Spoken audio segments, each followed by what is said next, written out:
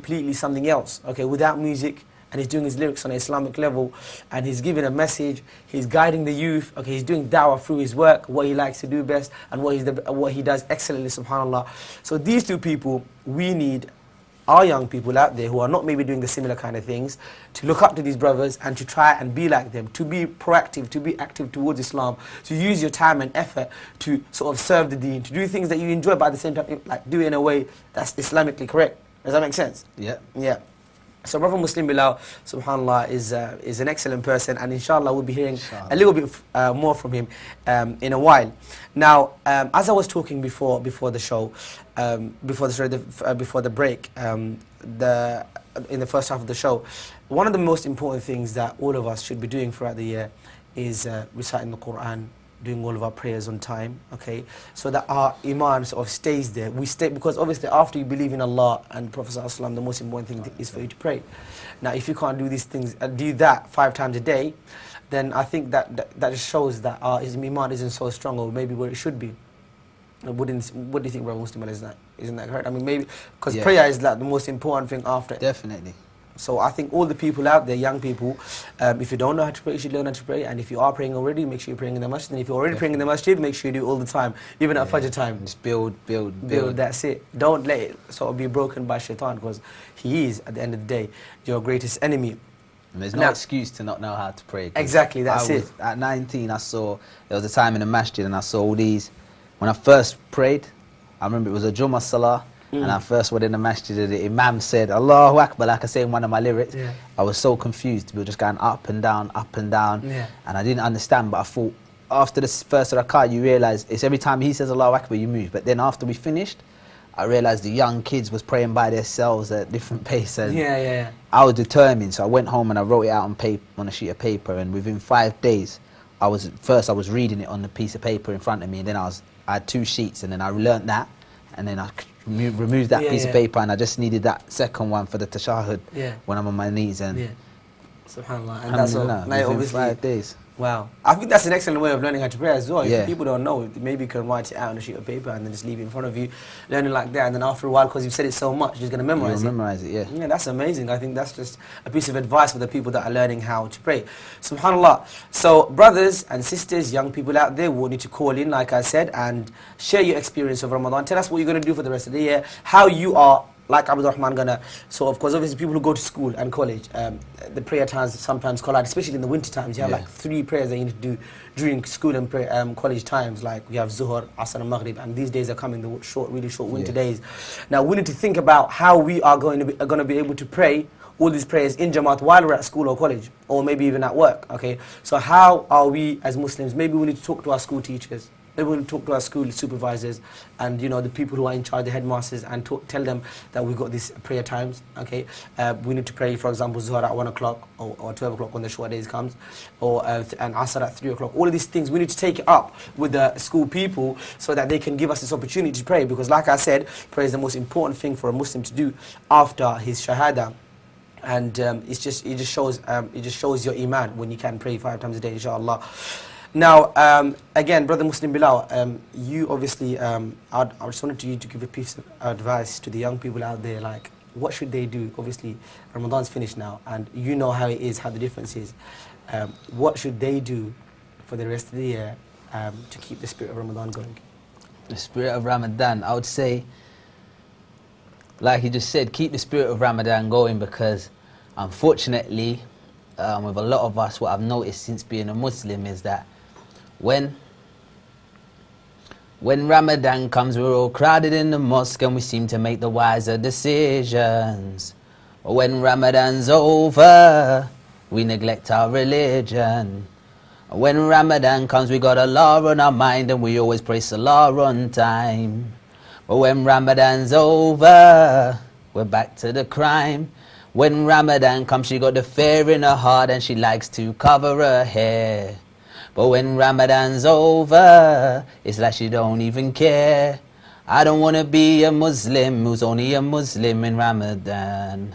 We need to all be Muslims who have Iman all year round. Say, I don't want to be a Muslim who's only a Muslim in Ramadan. I want to be a Muslim who has Iman all year round. That's my advice. So say that to yourself, and inshallah. Be a Muslim all year round. Yeah. That's what it is, because we don't want to be like they say part-time Muslims. Exactly. That's not a good thing to do. Obviously, it's very dangerous. If you're going to be a part-time Muslim, what if death takes you at that time when you're not being a Muslim? It's a very dangerous position to be in, and we need to actually, even though we're young and we're very energetic and we like to have fun all the time, but at certain times we actually need to stop and think, okay, that, to be honest, we are all going to die one day, okay? I like Brother Muslim, when I was saying in his first clip, we are all going to die one day, and we need to really think and sort of work hard and make the most of our time, okay? Do what we're supposed to be doing as Muslims, praying, okay, being nice to your parents, obeying your parents, okay, respecting your elders, and of course, you know, obeying the commandments of Allah, fasting when you're supposed to, praying when you're supposed to, and all of these other things that, you know, we learn about as Muslims. Now, again, a reminder to the people out there to call in and tell us what you're planning to do for the rest of the year, inshallah. And now that Ramadan is finished, what are you going to take as a lesson to do? Because Brother Muslim Belal has shared his idea or maybe his advice to the young people out there, what we should be doing, or how it's unfortunate that many people don't act the way they're supposed to be doing for the rest of the year and just are practicing in Ramadan. Now, Brother Abdul Rahman has also told us that now it's obviously the school is open and everything, and things are changing, and all of these things we need to sort of take into mind, and you know, for people who go to school and college, how we can practice our deen even when we go to school or college, because obviously it's sometimes very sort of a lot of fitna out there in schools and colleges, isn't it, with all the peer pressure and all the un-Islamic sort of environments. Now, a quick announcement before we move on. Next week on our show, believe it or not, but we are going to be having some really big timers. I mean, these guys, they're amazing. When I say the name, I'm sure like a lot of people are going to be happy. We're going to be having 3 brothers in the studio, and they are very famous, and they've released an album recently. I'm going to give you a clue. They've released an album, a charity album for Ibrahim College, and before that, last year, wasn't it, Abid? Yeah. They released another album, and it was one of... Was it last year? I think it was the year before. Or maybe the year before, because time flies, subhanAllah. But they released another album earlier on, and it was, wow, it was hitting the market, basically. A lot of people were liking it, and they call themselves Labbaik. So inshallah next week we're going to be having Labbaik, the 3 brothers from Labbaik, live on the show, inshallah. Or they said that they're going to be coming, so I hope it works out, inshallah. So make sure everyone is watching next week. Make sure you tell all of your friends and your family and all the young people out there. Parents, make sure you tell your kids to watch it. Young people, tell your friends and cousins and everyone to watch it, because it's going to be a great show. It's going to be inspiring for other young people outside as well. And if you can inspire someone, or if through your work you can inspire someone else, okay, to do something good, that's a form of da'wah as well, isn't it, Brother Muslim Belal? Definitely. And that's what Brother Muslim Belal and Brother Abdul Rahman are doing. They're inspiring other people of young age, okay, who are growing up in this society, in London, in UK, or in these Western countries, where Islam is not the religion of the country, basically.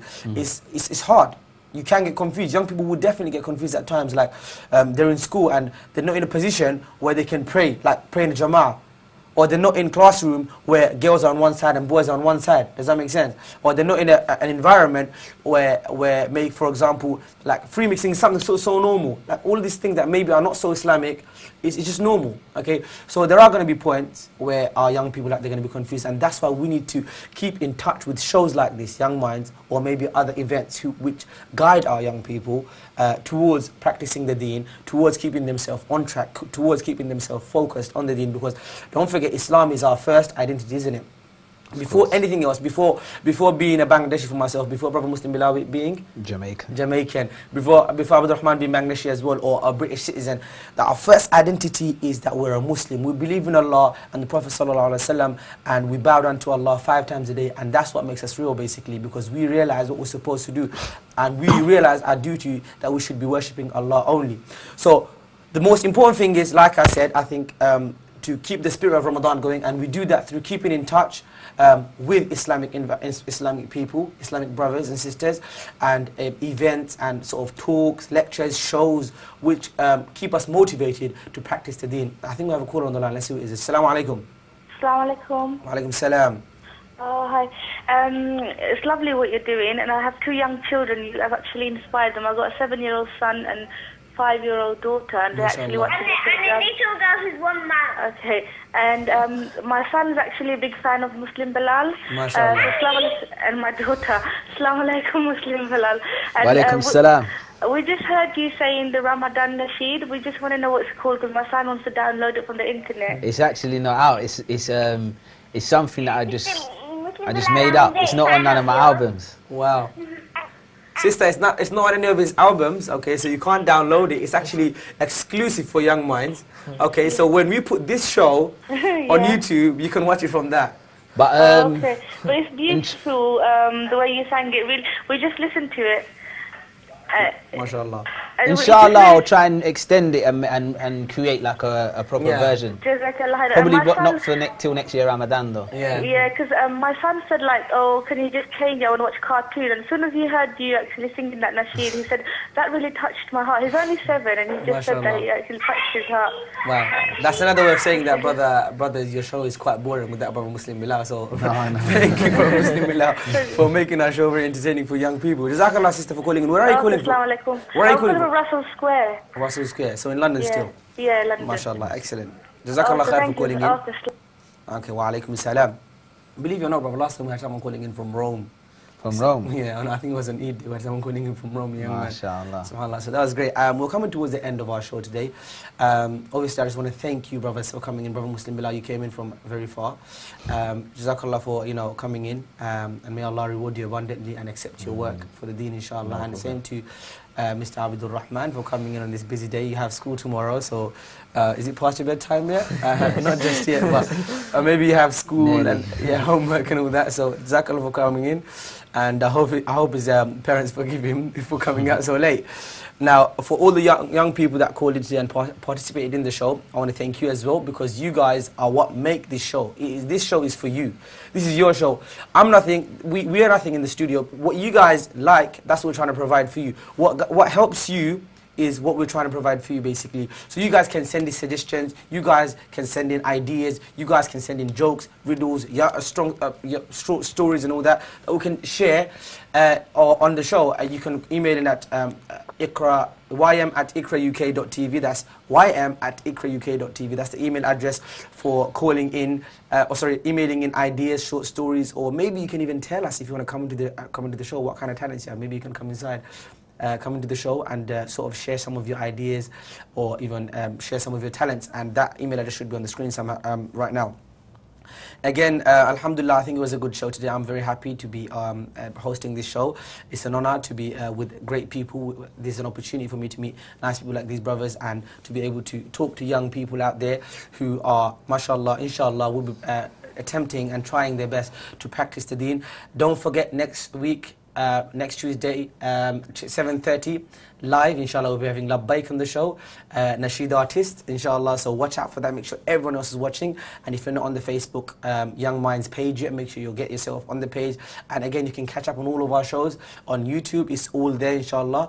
You can catch up, and don't be shy to leave your comments, your ideas, whatever. You can do that on YouTube as well if you got an account. Jazakallah khair for everyone for watching. Inshallah, we'll be seeing you again next week. Assalamu alaikum wa rahmatullahi wa barakatuh.